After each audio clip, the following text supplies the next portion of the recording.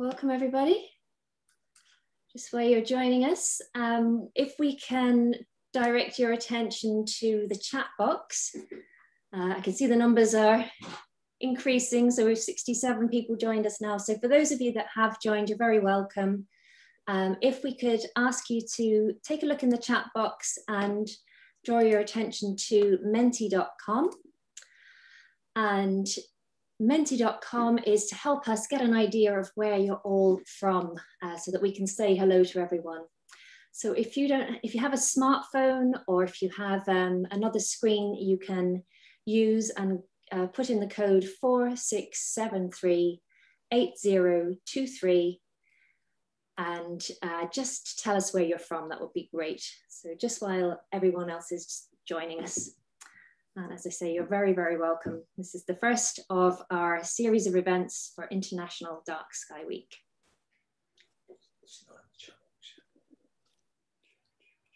I'm going to reshare it in the chat box because I believe it's not there yet. Just 1 second.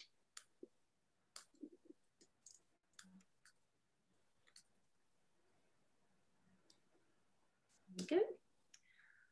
So folks, just to remind you, yes, menti.com, pop the code in 46738023. And we'll have a look at how the results are coming in, because I can change my screen now. So.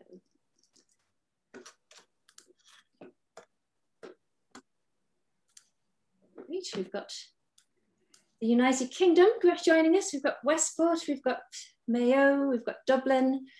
You're very welcome. So just while we're all gathering together, a little bit of housekeeping for the evening. We are recording this webinar.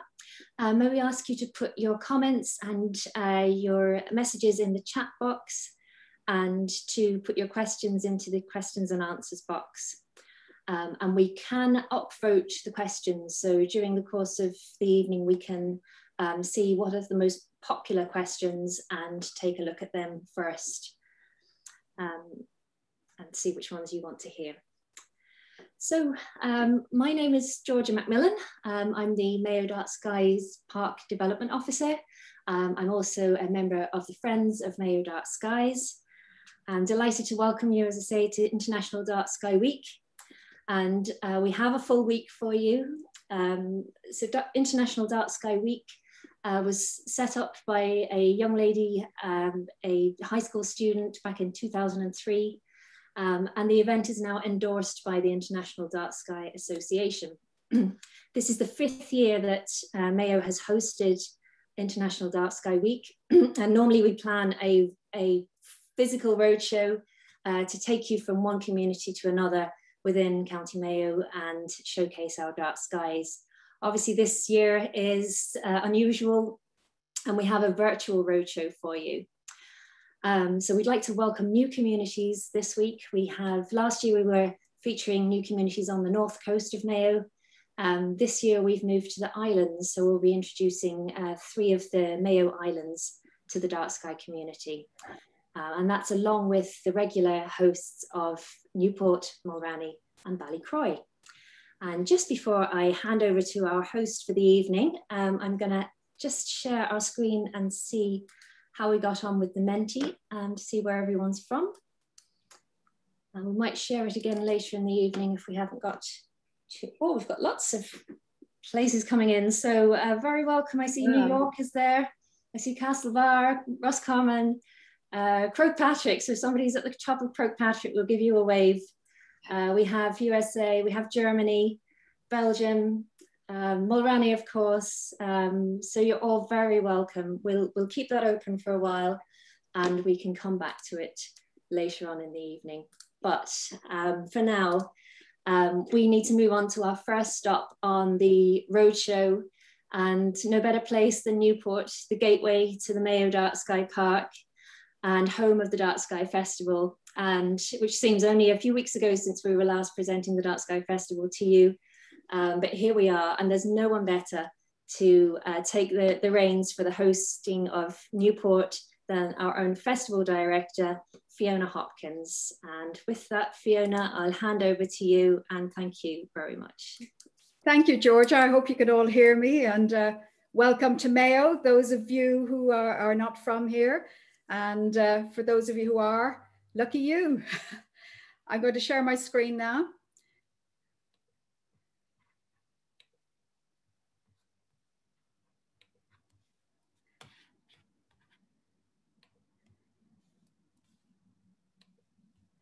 And I hope you can all see that. As I say, you're all very, very welcome to Mayo. I'm actually going to start the evening with a short video, partly to get you in the mood and hopefully make you feel like you're here with us in Newport or in Mayo, and to allow any latecomers time to get settled in and check their viewing options and things like that. So without further ado, here's a short video about Newport.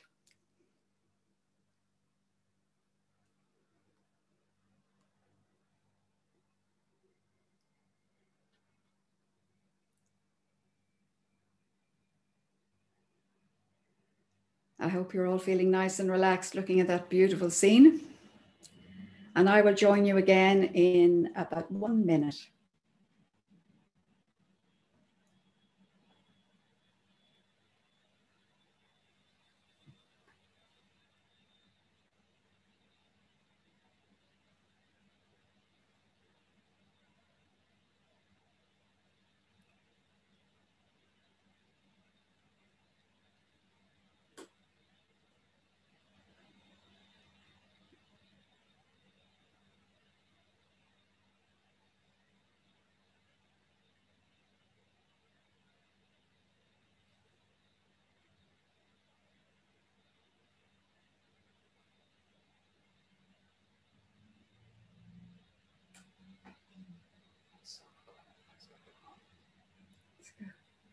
Thanks.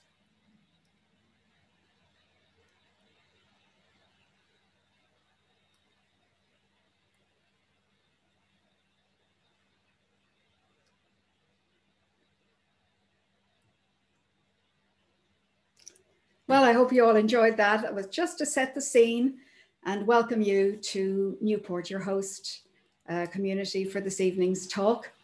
As I said, you're welcome here, and there you are in Mayo, and more particularly in the Clew Bay and Bellacraher Bay area of Mayo, where over the next week, 6 communities will welcome you to their communities with a variety of talks to celebrate International Dark Sky Week, starting tonight in Newport.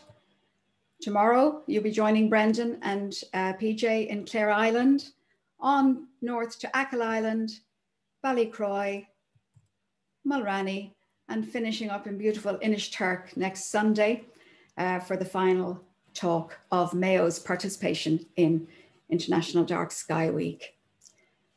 And it's my job to welcome you to Newport, and to be honest, I could talk for the next hour about Newport, but I suspect you're more interested in exploring Mars than exploring Mayo.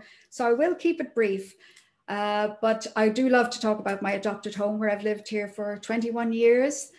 And so what I will do is just talk a little bit about what I think is one of the most striking aspects of Newport, and that is its setting.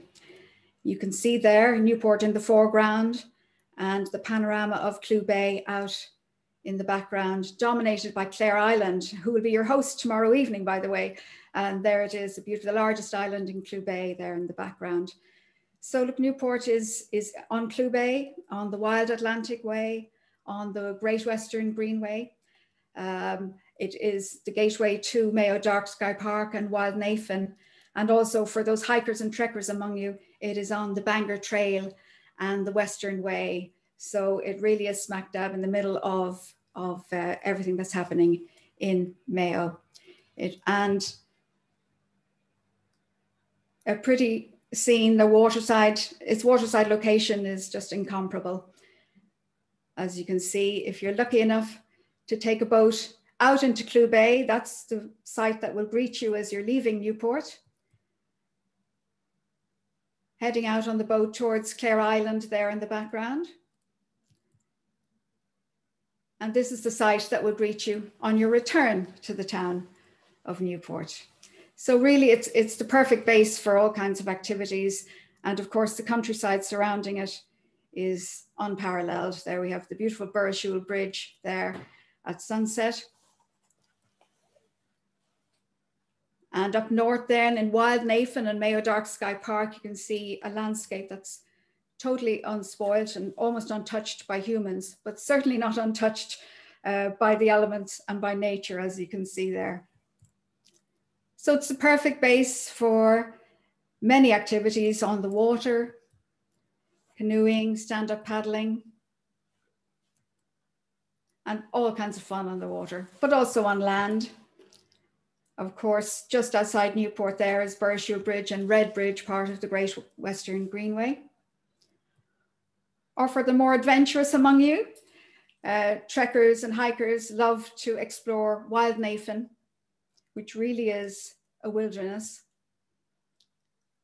and enjoy the great outdoors there with some shelter. So an amazing setting and a beautiful location. But one of the most striking things I think about Newport, and that maybe sets it apart from a lot of other rural towns, is its built heritage. And I want to focus on just a couple of those now. And that is the railway viaduct itself from the 19th century and St. Patrick's Church from the early 20th century. Newport Viaduct really dominates the town, as you can see there, beautiful 7-arch bridge made of sandstone and limestone. And you've seen many, many photos of it, I'm sure. And it really does make a striking sight as you approach the town from both Castlebar and from Westport. It was actually built in 1892, and I have some lovely old photos there of the construction in progress, which I thought I'd share with you. I think 1,000 men were actually employed to construct the railway line that was to extend the railway from Westport all the way out to Achill. So the Dublin to Westport line was extended in 1892 out to Achill. There's the construction work going on. And we even had our own beautiful railway station there in the foreground. And if you look here where I'm pointing there with my mouse is the viaduct, or the surface of the viaduct. In the background, you'll see a tunnel there, and there's a close-up look of the tunnel. And you can see the railway line itself is very much a working railway line there with the signal and everything, but beautiful tunnel in the background. And you can see that in more detail. They're almost completed construction there in 1892, and then the finished one on the right-hand side. So a thing of great beauty, I think, and I hope you agree. I love to look at the men working there, and they're all wearing their suits. It's a lovely sight.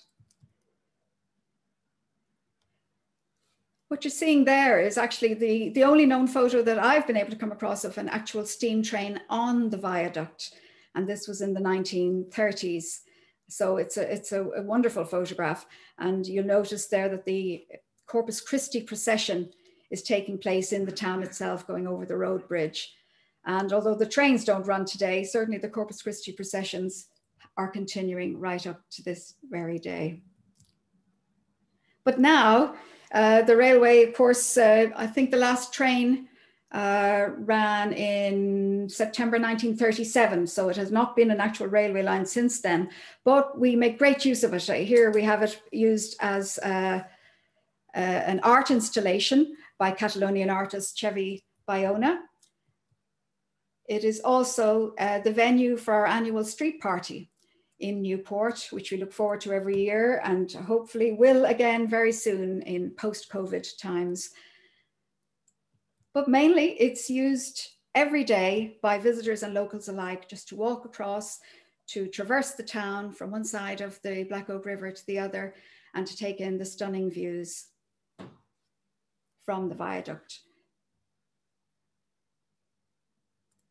So that's a little bit about the viaduct. The next little piece of our built heritage that I wanted to talk about was St. Patrick's Church. And that dominates the skyline also from its perch on top of the hill there at Barrack Hill. It's a very beautiful building. Finished in 1918. So it's just over 100 years old. But actually the local parishioners were paying for it for quite a few years after that, as you'll see from this postcard, where it says, this is to certify that Mr. Peter Davitt has paid £10, the full cess levied on him for the new church in 1925. And as you can imagine, £10 in that time was quite a significant amount of money. So it was a huge investment for the town and for Canon Michael MacDonald, the parish priest at the time. Some people say that the real treasure of Newport Church lies within, and that is this absolutely stunning stained glass window designed and made by Harry Clark. And this was actually his final work. This is Harry here. His absolutely final work, and it is called The Last Judgment. And it's really, really stunning piece of work. If you're ever in Newport, I recommend you go to visit it, but also that you go visit it early in the morning. That's when you get the best view, because it is on the eastern chancel wall, and the rising sun just shines through it just early in the morning, and it's quite a stunning sight. So it's The Last Judgment, and you can see there in the first window you have Mary and some of the saints, and also the saintly making their way up to heaven. In the middle window there you have God standing in judgment on all our souls, along with some of his apostles and I think some of the angels. But not everybody's having a great day, because in the third window, and this is the window that Harry himself actually completed, we have, well, the souls of the damned being cast down to hell. And that is quite a stunning piece, that window in and of itself. I'll show you some detail there. You can see some quite frightening looking characters. And Harry was in the habit of putting his own self-portrait into some of his work. And that's the one I've circled there. I don't know if you agree, but I'll turn it around there. And you can judge for yourself whether you think it looks a little like its designer. And that is St. Patrick's Church. It really is quite stunning. Now I'm going to move on a little bit. That's just a little bit about the built heritage of the town. I want to talk briefly about the lighting, because like most towns in the world, in the developed world, and most towns in Ireland, we really are only now starting to appreciate the impact that bad lighting has on our health, on our well-being, on our wildlife, on our biodiversity. And Newport is no different from any other town. So there are some challenges here with some parts of the town being badly lit or overlit. As you can see there, the church at night, not looking its best. But I'm absolutely delighted to say that we really are doing something to try to fix that. And in November, we launched the Newport Lighting Master Plan, which will address some of these lighting issues. And we hope to be, and are confident to be, the first dark sky friendly town in Ireland. And you'll see some of the conceptual pictures here. And the theme of this is really about letting the lights shine down from heaven, rather than us shining a light up into the sky. We let the heavens shine down on us. So as you can see, the plan is to have much more subtle lighting of our iconic buildings, such as the church and the viaduct there. And not just those iconic buildings, but also our streets.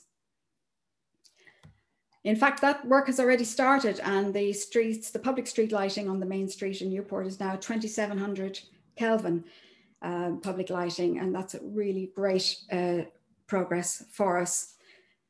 So we look forward to the day when Newport will be the first dark sky friendly town in Ireland, and that you'll be able to view the stars from the town itself. But in the meantime, we have wonderful stargazing sites very close to the town.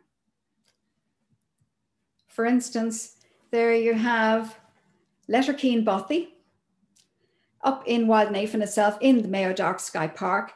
That is probably, and I don't think I'll be corrected on this, but it's probably one of the darkest places in the entire island of Ireland. And that's that beautiful photograph there by Brian Wilson showing it at night. Another great place to view the stars is at Rockfleet Castle, or Carrickahowley Castle, the erstwhile home of Grace O'Malley, the pirate queen. That was her home for many years. In fact, she died there. And at night, a stunning picture of the Milky Way with Rockfleet Castle there in the foreground. And my own personal favorite is Burrishoole Abbey. And that's Burrishoole Abbey right on its sheltered site there on Clew Bay. Stunning in the daytime, in the evening, but more particularly at night, as you can see from Steve Hanley's photo there. Even though you do get a little bit of sky glow from Westport across the bay, just a little, you might see it there. It really is a great place for stargazing because it's only 3 kilometers from the town of Newport. It's actually quite an easy walk along the Great Western Greenway and a slight detour off it. And it is this very convenience of it and the great lighting and the lovely setting that means that it has become almost a second home for Newport Astronomy Club, who are there doing some stargazing, pre-COVID times, of course, as you can imagine, but it makes for a great spot for stargazing, a great safe place to go stargazing, very close to the town of Newport.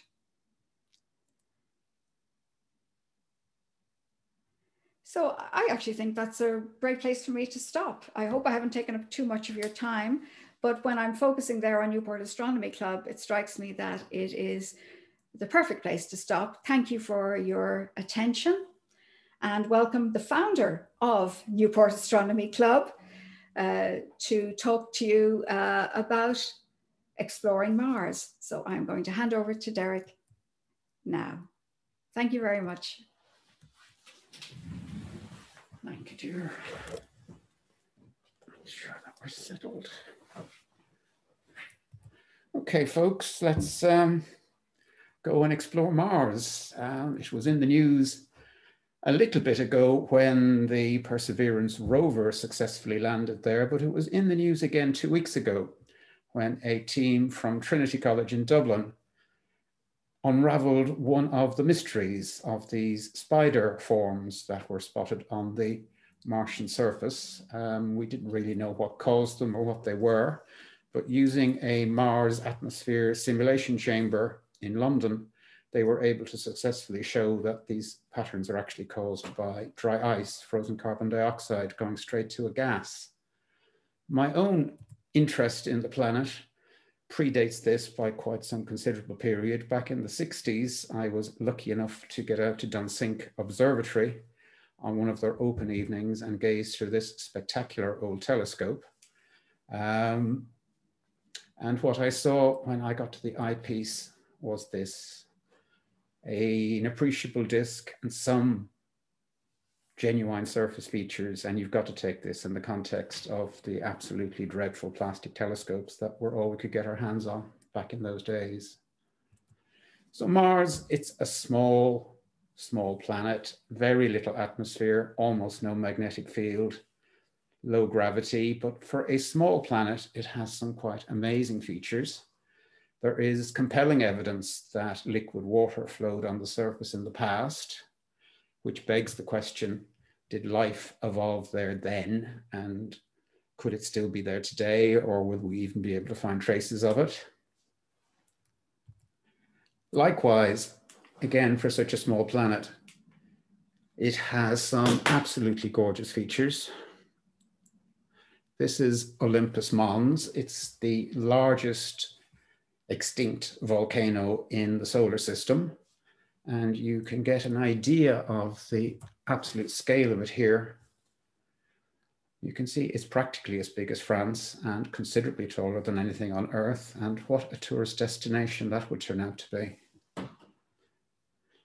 The other huge feature on Mars is the Valles Marineris, which is a valley stretching across practically a quarter of the surface of Mars. Again, a huge feature. You can see it here in false color. And here, just to give you a concept of the scale, I've put the Grand Canyon down the bottom for reference, so dwarfed. And Mars has 2 little moons, once thought to be captured asteroids, but now more widely believed to be actual true moons, so formed from debris in the Martian orbit as the planet itself formed. And you can see that Phobos orbits very, very close to Mars and is consequently being stressed by tide forces. You can even see some of the possible cracking on the surface there in that image. And Phobos is almost certainly doomed in that the Martian gravity is very likely to tear it apart in the immediate future, astronomically speaking, so possibly in the next 50 million years or so. Another thing that Mars does, which perplexed some of our forebears, was it does this little rinky-dink in its orbit as we look at it. Certainly annoyed the ancient Greeks quite a bit because they loved the idea of perfect uniform circular orbits. You can see it here in this photographic image. We know today that it's just an artifact of us viewing it and doing a bit of a legal overtaking really on the inside. So we actually, it's only a visual thing, but nevertheless, it does explain the retrograde motion that we seem to see. And as soon as telescopes got good enough, astronomers started putting on paper the maps of what they thought they were seeing. You can see in the upper half of that image what appeared to be channels of some description, and that's what Schiaparelli called them. He called them canali, which means channels, not canals. An American businessman by the name of Percival Lowell took him up slightly wrongly, and he thought that actually they were canals and that a Martian civilization was trying to channel water down from the poles. And he built this observatory in Arizona to go looking for this Martian civilization. When he had no luck at that, he then went looking for a planet out beyond the orbit of Mercury, and he didn't have any luck there either. But this is the observatory where Pluto would eventually be discovered. So the idea that Mars has life and had canals, this was a common thought in our consciousness. All of the great authors have written books set on Mars, going there, living there, colonizing it, even terraforming it. I happened to be just browsing through one of those as I was putting this talk together. And this is one of the greats, Larry Niven, in his book Protector. He's not very complimentary about Mars in it. I'll let you read that for yourself. But you've got to take this in the context that it is from the point of view of a person living in a civilization on the asteroid belt. So I guess we'll forgive him his slightly negative. And equally, of course, Mars is featured in the movies. Lots of fine and not so fine movies there. Back in 1938, Orson Welles did a radio play of H.G. Wells, The War of the Worlds. It's widely supposed that he caused an absolute pandemonium and panic. It would appear in reality that there weren't actually that many people listening, but people did flee from their homes in panic at the thought that the Martians were invading. And, you know, it's down to the fact that people believed that there was a Martian civilization and that they might actually have cast envious eyes upon our resources if their own planet was beginning to run short. And then, of course, Mars did attack. And some of the great in Hollywood were zapped in the course of that movie. And Hollywood went on then to strand an astronaut on the surface and tell his story. So that's Mars in popular culture, if you like. There have been a huge number of missions there, and I'm not going to go through them all. I'm just going to briefly touch on some of the notable firsts. So the first time that we went there was in Mariner 4. It flew by Mars in 1965, and it took these pictures. So the cameras at the time weren't quite as good as the ones we have today, but you can see on the rightmost image that there is visible cratering. And this was perhaps one of the first inklings that we got that the surface of Mars maybe resembled the surface of our moon more than that of a habitable planet. First flyby, and then we have the first landing. This is Mars 3 from the Soviet Union. It failed almost immediately upon landing. It never sent back any useful information. First successful landing in 1976 was Viking 1. And it sent back these pictures.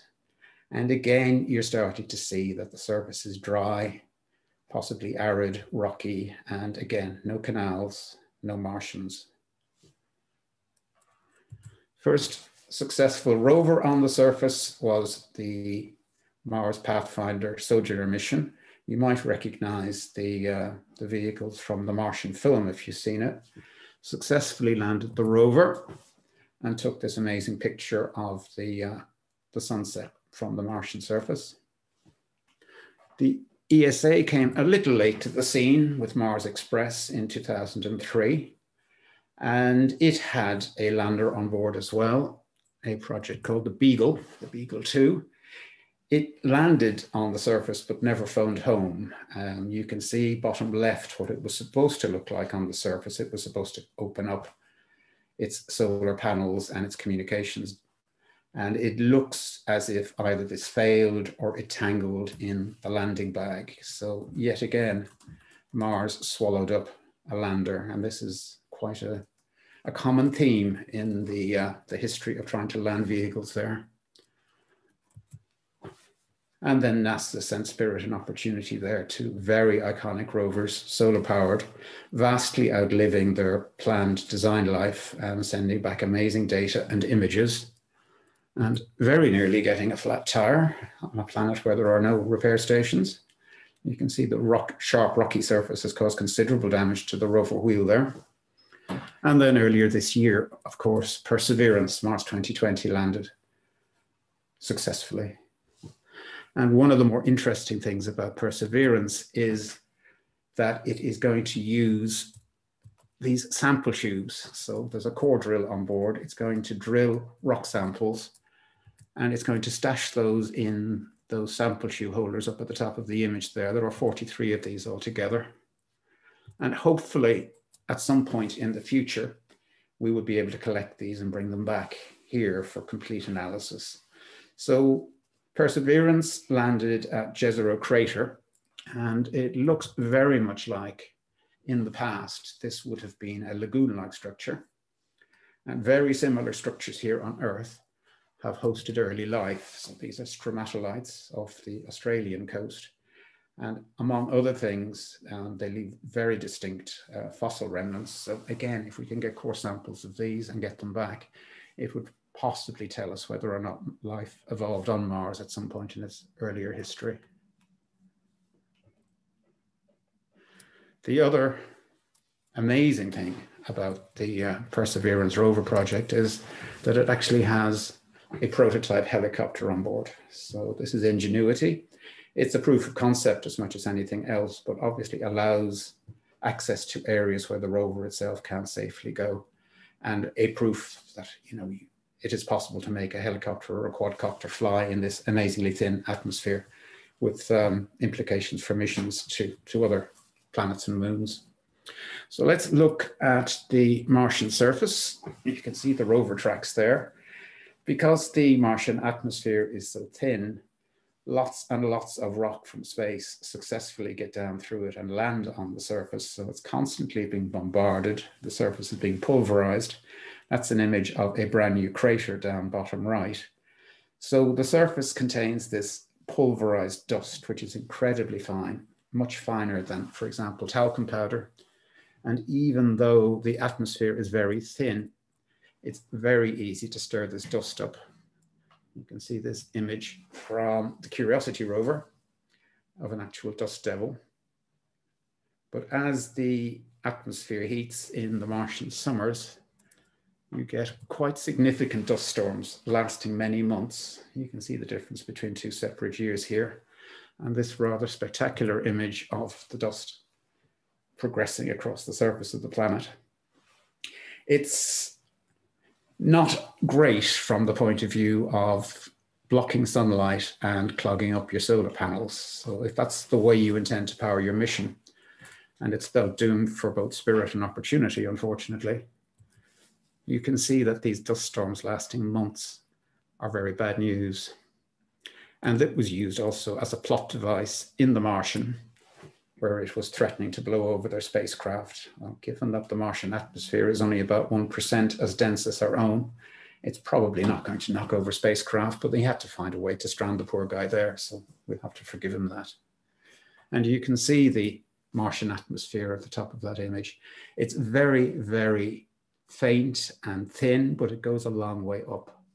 And it is a major challenge when it comes to landing on the Martian surface. The other thing that our stranded Martian did was he grew potatoes by carting surface material in from Mars into his habitat. And I'm not going to discuss what he used as fertilizer, but he managed to keep himself alive by growing potatoes, basically. And there's a major snag with this because all analysis of the Martian surface indicates that there are perchlorates in it. And while they are possibly a resource in that they contain oxygen, they are also quite toxic. They attack the human thyroid gland. So there's a major problem with, for example, plants picking these up and then them getting into the human diet where they would be toxic. But potatoes are of great interest. I mean, they have been grown successfully in Mars-like conditions. And obviously the idea that you could send a robotic greenhouse or a robotic farm on ahead of you and have crops and plants waiting for you when you landed on the surface, I mean, it's very, very attractive. And the first astronauts to visit Mars obviously are going to be vegans. So I mentioned that Mars is extraordinarily difficult to land on. When we bring a mission back into the Earth's atmosphere, we use a blunt vehicle with a heat shield, and we use the atmosphere to slow it down. When we were landing on Mars, the moon rather, in the 60s and 70s, there was no atmosphere at all, so we could land on rockets. Mars, with a thin, high atmosphere, is the worst of both worlds in that there's not enough atmosphere to really help you with parachutes and the like, and yet you encounter it quite soon after you get close to Mars, and you're traveling at interplanetary velocities, and that's several kilometers per second, and this is speed that you have to lose. So in the early days, so Pathfinder, for example, Spirit and Opportunity, they use landing bags, but there's a limit to the amount of weight you can put in those. And also there is the real risk that the fabric, when it deflates, will tangle in your vehicle and trap it. It's one of the possible explanations why Beagle 2 didn't get going. To land really serious payloads like Curiosity and Perseverance, you actually need a sky crane. And I'll get onto that in a sec, but the actual whole process of your vastly expensive mission arriving at Mars and then getting down to the surface has become known as the 7 minutes of terror. And there's some great video on this. I suggest if you haven't seen it, go out and have a look. So back in 2016, just before the very first Dark Sky Festival here, the ESA sent ExoMars there. It was a two-part mission. So the Trace Gas Orbiter was going to stay in orbit and monitor methane, whereas the Schiaparelli landing was another concept vehicle to test the landing system. And it also, due to a momentary lapse in monitoring its telemetry, it also failed. So Mars swallows up yet another vehicle. You can see that in this time lapse. So it crashed at something over 100 kilometers an hour and dug a little hole for itself. But the Trace Gas Orbiter mission is in orbit, and it is monitoring methane releases in the upper Martian atmosphere, which may indicate possibly life there. Although, like a lot of these biosignature gases, they can also be produced by purely chemical processes. So you can see in the soil there, maybe there's microbes producing methane, but there are purely chemical pathways as well. So this is the landing bag system that Pathfinder used to touch down on the surface. So it just bounced till it came to a soft landing and then deflated. Lately, we've been using a much more high-tech approach. This is Adam Stelzner who designed it, demonstrating it. And you can see that he's looking a little bit stressed in the image to the right, because that's during the actual descent of Curiosity to the Martian surface. So a lot was depending on the successful outcome of his design. So I think he's perfectly entitled to look a little on the worried side. And that's how the sky crane works during its final moments. It touches the orbit, the lander, the payload down onto the surface and cuts the cable and flies away. So no tangling, no parachute cords to get caught up in. Once it works, it seems to work reasonably safely. Certainly Curiosity and Perseverance got there all in one piece. Slightly less successful was the Mars Climate Orbiter. Due to get to Mars in 1999, it was specified and designed to accept its inputs in metric measurements. And yet, when they tried to put it into orbit, they sent it instructions in imperial. So that was the end of that. It's an easy way to burn up 300 odd million. I want to finish by just talking a little bit about what our prospects of going to Mars in person might be. All of the space agencies have plans and ideas and concepts of what an actual landing on the surface might look like. So Mars orbits the Sun every 2 years, and we orbit every 1. So once every 2 and a tiny bit years, we both line up on the same side of the Sun. It's called the synodic period, and it more or less determines when we can travel to Mars in a spacecraft economically, though maybe economically is not a good word to use in this context. You can see it here, the minimum energy transfer orbit, the Hohmann transfer. It is possible to go to Mars at other times, but it will use more fuel, or for the same amount of fuel, push less mass. So we've been talking and planning on this since 1938. That's Wernher von Braun, the architect of the rockets that launched the Apollo program.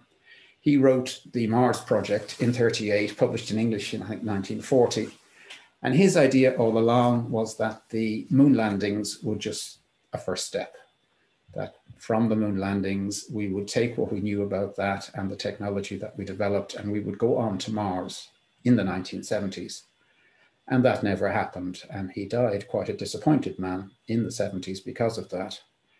And it might be just as well we didn't make that jump at that time, because quite likely we didn't quite know enough about what we were biting off. There's a huge challenge in sending humans to Mars, in that once you leave our planet, you also leave the protection of its magnetic field. And once you leave that, you are completely exposed to solar and cosmic radiation.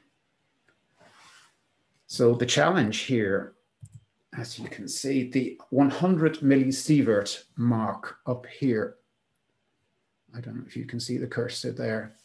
This is about a lifetime dose of radiation. So if you have received 100 millisieverts of radiation in your life, no more space travel, no more chest x-rays.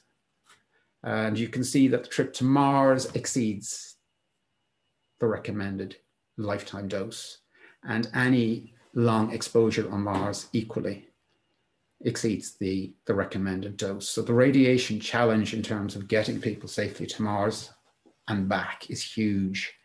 And shielding, unfortunately, equals mass. So it is a huge challenge. The other huge medical issue with prolonged weightlessness is that several male astronauts who have been on long duration missions to the ISS have suffered permanent eye damage. So it hasn't happened to any of the female astronauts, but you've got to keep in mind that there have been vastly more male than female astronauts up there, but it may be gender related. So again, a long duration weightless trip to Mars may mean that the astronauts have suffered eye damage as well as radiation damage. So yeah, the trip to Mars, it's hazardous. You've got hazards to the vehicle itself, mechanical failures or possible meteorite strikes, for example. I'm still hoping we're going to get there. NASA are talking about the 2030s. Roscosmos are talking maybe the 2040s. I think we've got a poll going, asking what you think about that, maybe not. For myself, I was lucky enough back in 1969 to be allowed to stay up to see Neil Armstrong's One Small Step. And I'm hoping very much to be allowed to stay up to see the first human footfall on Mars as well. I have a little bit of footage, it's not the 7 minutes of terror, to show you to finish with. It's a tribute to possibly a slightly undersung mission that is nevertheless critical. But in the meantime, I would like to take your questions and I'll show you the video then. Thank you, Derek. That was fantastic. Thank you. Yeah, we do have a poll. Actually, if Georgia is there in the background, I will ask her to. I will ask her to launch that poll. I will. And it will be asking you when you think we might land a mission on Mars. And there it's just appearing now. When do you think we might land a mission on Mars? This decade, 2030 to 2035, 35 to 40, even later than that, or never. And I think you can see the answers are coming in thick and fast. Well, fair play, folks. Yes. We'll let that run for a few minutes. And the second question in that poll is, do you think we will find life there when we get there? Or indeed life would include evidence of past life, which is possibly more likely. But let's see what you're saying on that. 59% so far are saying yes, that we will find evidence of life on Mars when we get there. And most people seem to think that we will land on Mars between 2035 and 2040, 43% of you. So do you guys know something that we don't know? That's fascinating. I hope one of you gets to go. Very, very interesting. So don't forget to put your questions into the Q&A box. People seem to be enjoying the talk, Derek. Thank you. Stephen McVeigh is asking, is Ingenuity flying next week? Yes, probably.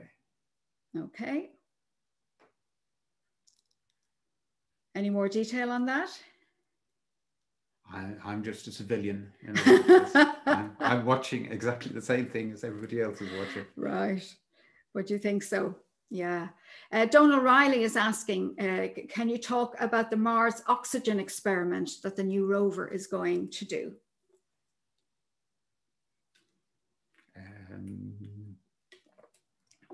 No. No. I'll put my hand up and say, sorry, you have me there. I've been following this since it was at the planning stages, but no, I don't really know much about that. Okay, I guess the answer there is Google that one, Donald. Yeah. Or maybe you know yourself, but thank you for the question. If we go to Mars, will we be able to get back, or is it a one-way trip? Is a question. There have been a number of missions proposed that would be one way. There was Mars 1 and several others, and they actually had people sign up for them. The idea being that you would go and you would be resupplied from Earth, but that you would not have the ability to actually fly back home again. It takes a lot of the engineering out of it, in that more than half the problem is getting you safely home again. Obviously, if you're on Mars for keeps, then, you know, if you have a medical emergency, you're in big trouble. if some of your supply missions fail or fail to land successfully or in the wrong place, again, you're going to be in big trouble. So they've been proposed, they have people signing up for them. None of them ever went beyond the planning stages, beyond the point where people were actually asked to put their name down for them. And of course, there's ethical issues in terms of flying people to a place where they can't get back home from. But they certainly have been proposed, and certainly people were interested in them. Okay, very interesting. Karen is asking, would you go to Mars if offered the opportunity? And what do you think about that? I would love to go to space or the moon or Mars, but you know, not one of us is an island. It's not really right just to up sticks and go to Mars. I probably wouldn't survive the trip, so it would be quite a commitment I'd be making. And I'm looking at the faces you're making. No, you're not going. Okay. What is the maximum period that astronauts could remain on the surface of Mars is a question from Andrew McGrady. Well, the hope would be that we would find caves or lava tubes, something to get us off the surface and away from the bulk of the radiation hazard. So, you know, once you're out of the radiation on the surface, you're limited by your supplies. So one of the proposals would be that you would use the low energy transfer to get to Mars and then wait for that window to come around again. So you would be on the surface for maybe 2 years or something like that. If you don't successfully find somewhere to shield yourself from the radiation on the surface, then you've got real problems. So it's all about the environment, you know, extracting sufficient atmosphere from the soil or from the atmosphere that's there, and also shielding yourself from the cosmic radiation, because unfortunately, as a small planet, Mars is cooled and its internal dynamo has wound down, so it doesn't have the kind of magnetic field that we have here shielding ourselves. Okay. Carol Loftus in Mulranny. Hi there, Carol. How long do you think it would take for a manned mission to get to Mars using the technology available today? You're talking at least months. Months. Yeah, that's with what we have now. So you will be in space in weightless conditions for at least some months, depending on how much fuel you care to burn, the speed at which you want to go there. So you are talking about, you know, exercise machinery, which is heavy. You're talking about exercise regimen, diet, the whole bit. And even then you can fall prey to this eye damage syndrome. As yet, there may be a genetic factor in it. It may be possible to identify the more vulnerable to it, you know, as time goes by and as more experiments are done on the ISS. But certainly there's no point in getting to Mars if, you know, your eyes are so damaged you can't do useful work. Okay. And Charles Smith is saying, can we say that the Perseverance mission has brought science to a new level? Yes, I think we can. We've been building on the successful rover missions of the past and successful landings. The idea of a sample return mission is new. NASA have, I think at the last count, something like 70, 76, 78, what they would consider burning questions about Mars. And a sample return mission, and Perseverance is the first step in that, would answer about 38 of them. So getting Martian samples off Mars and back here to where, you know, the full gamut of scientific research can be let loose at them is huge, yes. A question just come in there from Jim. I think you might have covered it in one of your early slides, but it bears repeating. How does the gravity on Mars compare to Earth? It's 38%. 38%, okay. So, yeah, Mars is about half the diameter and a little less than half the gravity. So there is gravity, but yeah, it is about half, less than half. And what could the positive impact of Mars exploration for us back on Earth be? Like, what kind of technical breakthroughs do you think there might be? That's a good one. Yeah, if you look at the moon landings, I mean, there were considerable advances in technology and science and materials. all across the span of that. So yeah, I mean, there will have to be technological advances to carry out a successful manned mission there, and who knows what those advances might be in medicine, science, engineering. The other big one is whether or not we might find signs of life there, because right now the only place we know that life exists is here.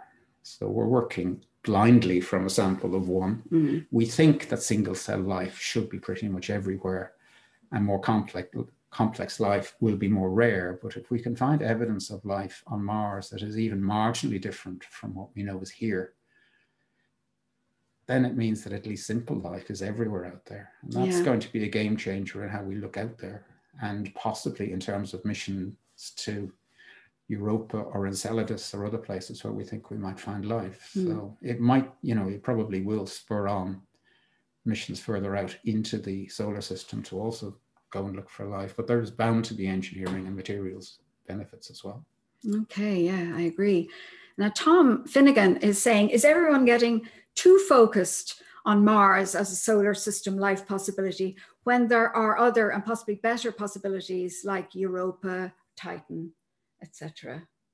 Well, each of those destinations has missions in the planning stage as well. They are considerably more difficult to get to. But there is the Europa Clipper mission, which is planned for, I think, 2026 or 2027. The Ingenuity helicopter will feed into the Titan Dragonfly mission, which is also in NASA's planning. And we are all hoping that we'll go back to Enceladus at some stage. And you mustn't forget too that there's been biosignature gases found in the clouds of Venus. So that's now becoming maybe a more interesting destination too. Okay. So I think it's all of a piece. We are hopefully going to find life somewhere.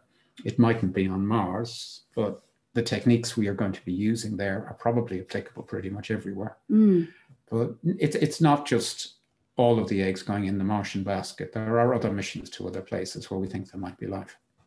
Okay, Mary Kermidgeon is asking, have there been any missions to Mars moons? I don't think we've landed on them, but some of the missions that have gone to Mars certainly have taken imagery and have done radar scans.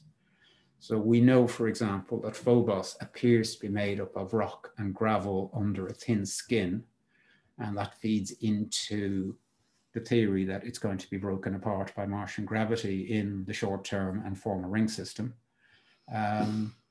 One of the proposals going right back to Werner von Braun's time is that we would use the Martian moons as staging posts and possibly mine them for refueling. So it has been talked about, studies have been done in terms of landing on them, but I don't believe we have landed on them. Okay, and Mary's son, Zadik. Hi there, Zadik, long time no see. Zadik is asking, have there been any signs of life on Mars moons? No, they're too small. They're completely, there's no atmosphere at all on them. No, we haven't seen any traces of life there. All right. Finian Bradwell is asking how much research has been done into the removal of toxic elements from the soil on Mars, toxic chemicals from Martian soil. Yeah, the thing with the perchlorates is that they are water soluble. So it is relatively simple to wash them out of what's there. Or if you can somehow sequester them, then you can split the oxygen out of them and you'd be left trying to get rid of the chlorine. So in either case, you can do things with perchlorates. The problem with trying to wash them out of the soil is that while there is water on Mars, it's not readily available. It's frozen. The other thing about the surface of Mars is the dust itself, because it's so fine, is going to damage human lungs. It's going to stick to your spacesuit. It's going to be very difficult to get off your spacesuit as you're going in through airlocks, for example, and then it's going to be in the air. So, the Apollo astronauts reported that when they came in from the lunar surface, there was this gunpowder smell in the air, which was moon dust. And that has been shown to be extremely carcinogenic. So yeah, there are health hazards involved in this in a big way. Yeah. But yeah, great question. Thanks. Yeah, very, very good. Gosh, lots of questions there, and we may not get to all of them, and I do apologize for that. What we might try to do is, as the final video is running, we might look through them and try to answer them in the Q&A box itself.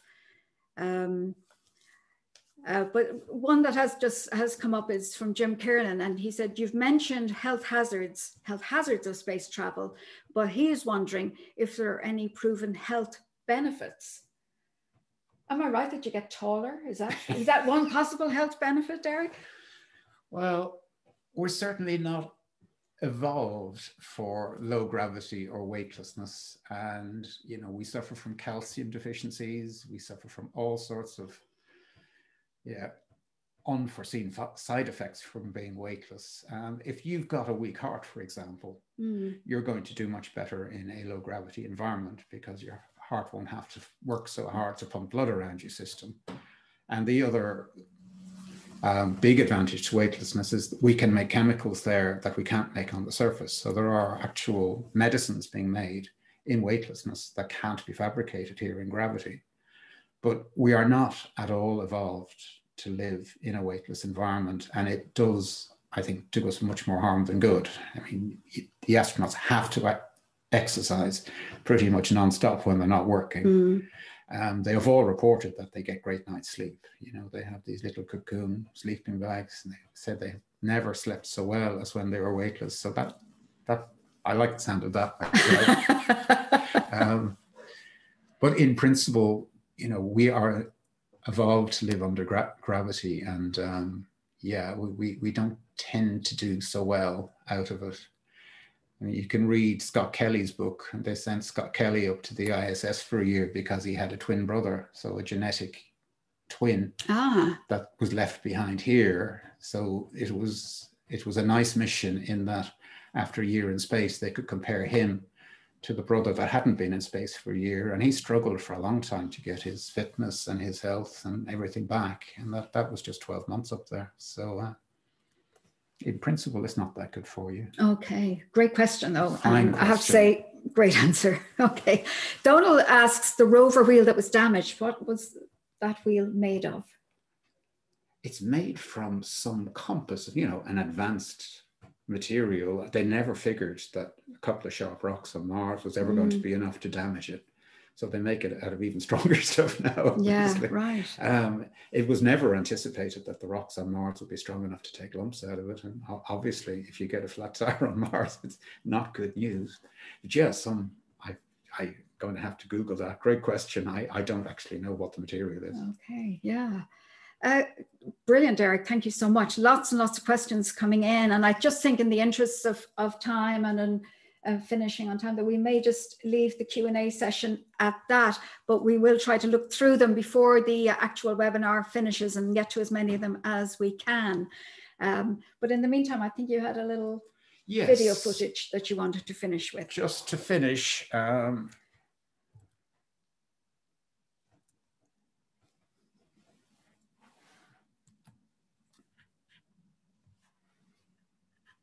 sorry, we're just going to put the... Hi, everyone.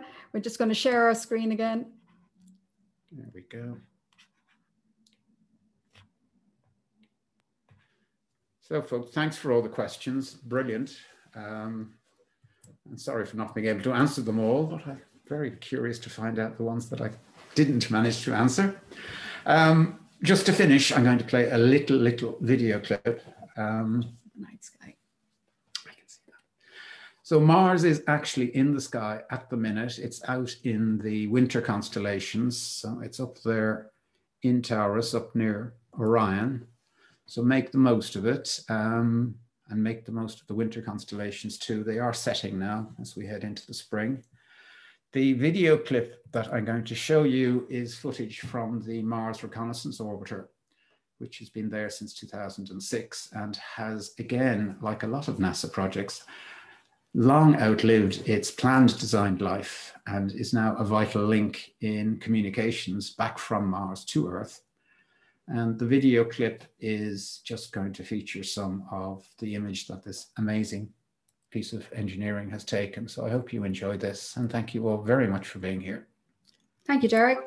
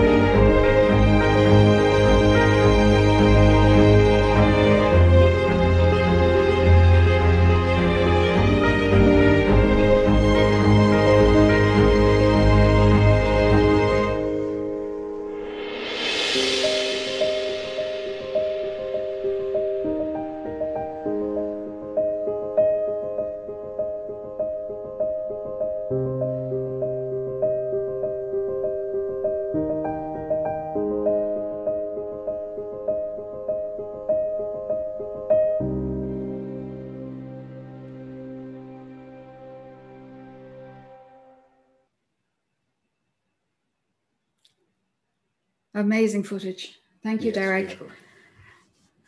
Thanks, everyone. Thank you so much, Fiona and Derek. That was absolutely wonderful and a great start to the week. And just looking forward to the rest of it. Thank you so much. And just folks, thanks for joining us again from all over the world. We've posted up on Facebook where our visitors are from. And it's quite impressive actually. So have a look if you get a chance. And tomorrow evening, if we can draw your attention to our website for what's on tomorrow, we join Clare Island. So it's the first time we moved to Clare Island as a host community. We're delighted that they're hosting a dark sky event. And we have a local astrophotography. We'll hear from the local school in Clare Island on some work they've been doing. And then we will introduce an art collective from the UK called Lumen, who will present some of their works in astrophotography and astronomy and working to reduce light pollution. So on that note, thank you once again, Fiona and Derek, for a terrific evening. And folks, we look forward to seeing you later in the week. And please share our website if you can. It's in the chat box, mayodarkskypark.ie, and we look forward to seeing you tomorrow. Thank you again. Thanks very much, everyone. Good night. Good night. Thanks, everybody. Bye-bye.